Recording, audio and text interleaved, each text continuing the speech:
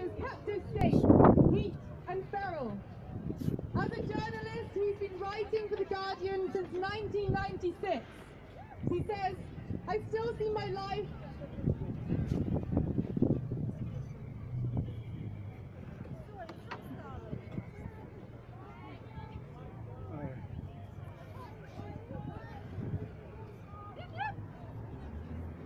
Okay, so there is a car that needs to come through because there is a newborn baby in it. Can the people on this pavement part and make way for the car to come through, please? Oh, come on.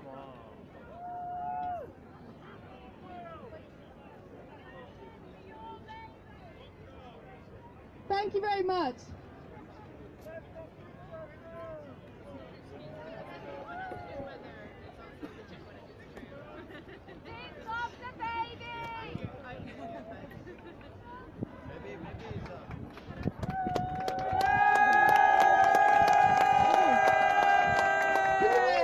Come to the front, please, near here. Musicians, come over to this way. Thank you. So, to finish the introduction, George Monbiot says, I still see my life as a slightly unhinged adventure, whose perpetuation is something of a mystery. I have no idea where it will take me, and no ambitions other than to keep doing what I do. So far, it's been gripping. I'll leave the rest to George Monbiot.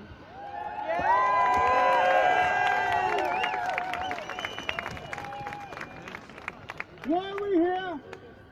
Why are we here? Because for decades, nobody else is doing what we are now standing up or sitting down to do. I've been in this business 33 years altogether.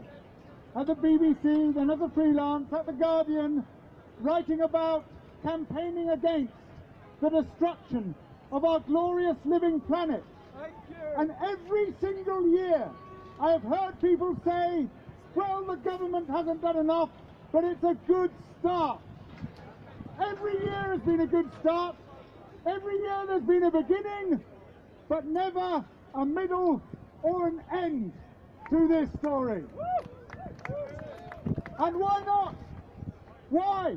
When so many people are so desperate to see action, it is because though we claim to live in a democracy, in many respects it resembles a plutocracy. Yay! That where votes should count, money counts instead.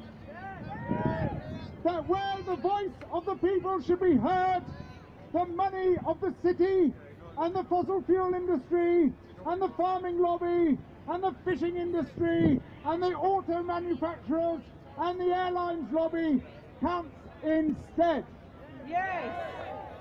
We are not heard because they are heard. We are excluded because they are included. The will of the people is not done. Parliament will not do this for us. 33 years I have waited, and 33 years it has not happened. Corporations will not do this for us. And I'm sorry to say, but the big NGOs will not do this for us either.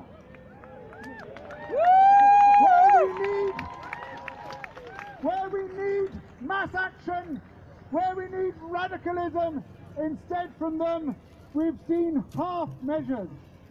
Well, this, my friends, is where the full measures begin.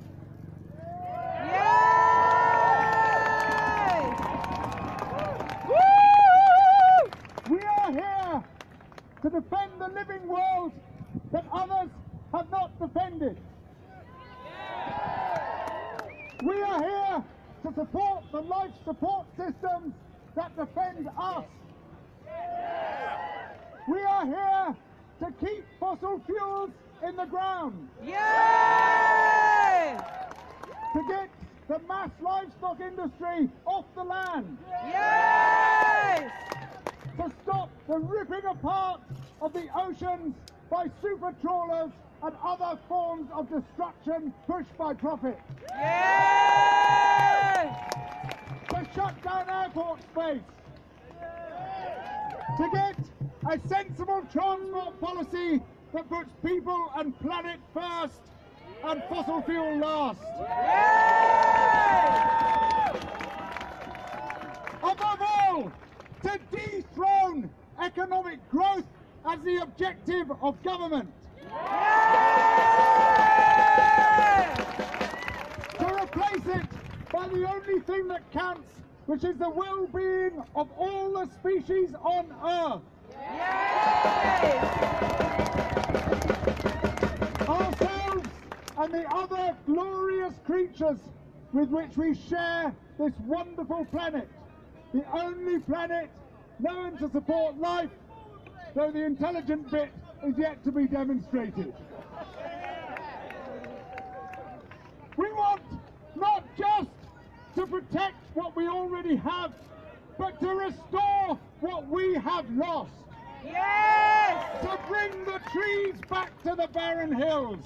Yes! To let the rivers run freely once more. Yes! To allow the seas to surge with whales and dolphins again. Yes! To see the great profusion, the wonders of life that our ancestors knew and our great-grandchildren could know again. Yes! We are here, my friends, for the once and future planet. No one else will deliver it for us. No one is left but us.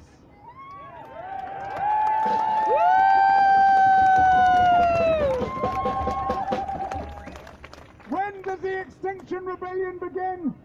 Now!